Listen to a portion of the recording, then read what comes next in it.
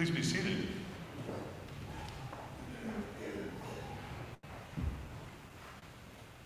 Good morning, and I want to welcome any who may be new or visiting St. Michael's Church today. It's a joy that you're here. If you are new or visiting, I invite you to fill out a card in the pew and let us know how we can get in touch with you so that we can let you know about things that are going on in this community and help you become part of this community and help us continue to become the community of faith that you need us to become. Immediately following this service, we will have refreshments. I've seen the Warners preparing wonderful things in the community house. And we can get there through this door at the back of the church through which you likely came in, and just across the driveway. Holy Communion is offered, and all baptized Christians, regardless of denomination, are welcome to receive Holy Communion in the Episcopal Church. And here at St. Michael's, simply come to the altar rail as the usher indicates that you should receive in your hand or on your tongue the host. If you wish not to receive, place your arms across your chest, receive the cup either by intinction or by drawing it to your lips, by guiding the base of the chalice. Tonight, this afternoon at 4 p.m., our own Kapellmeister Daniel is performing on the... It's at 5. Thank you. At 5 p.m. Thank you, Eratum.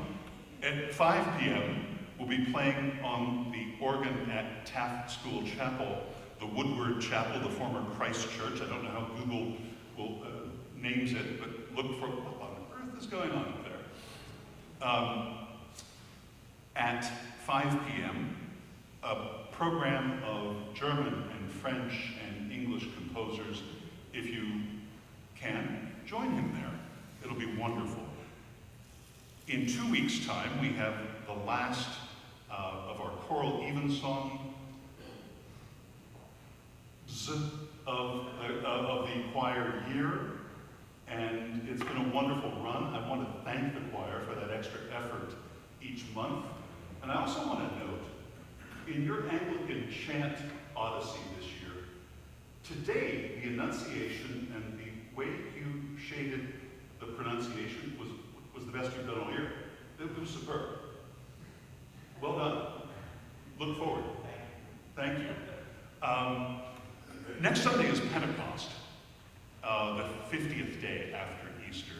And although it's called Whitsunday, which is Old English for White Sunday, when baptizands would wear white after their baptism at Pentecost, it's customary to wear red, so wear red. Have some fun. Additionally, we're going to have a special parish meeting to tidy up our bylaws just a little bit. Our quorum, for example, was the minimum numbers of official voting members required to have a meeting was set at a time when these pews were full and we had hundreds and hundreds of members. So we have a tough time having a legal meeting, and so we're changing that. We also are bound to have a meeting on a specific Sunday of the year, which in the current climate is difficult, and so we're changing that too. We propose that we are going to change that. So please, if you are a voting member, you will have received an email unless you unsubscribed.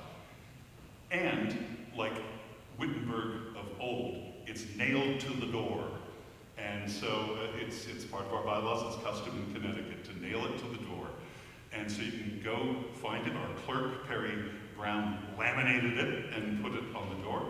If you see your name on the voting list, wonderful. If you think it should be and it isn't there, come see me. I don't think we made any errors, but who knows. And please, we need 35 people here next week.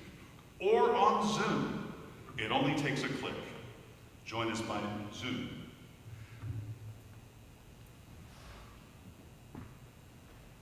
I believe that's all we have. Except to say, what a wonderful day we had yesterday. These are from Maddie King and Isan Balakumar's wedding. And they're going to last till next week. So please feel free and take a flower home for your mother, or if you are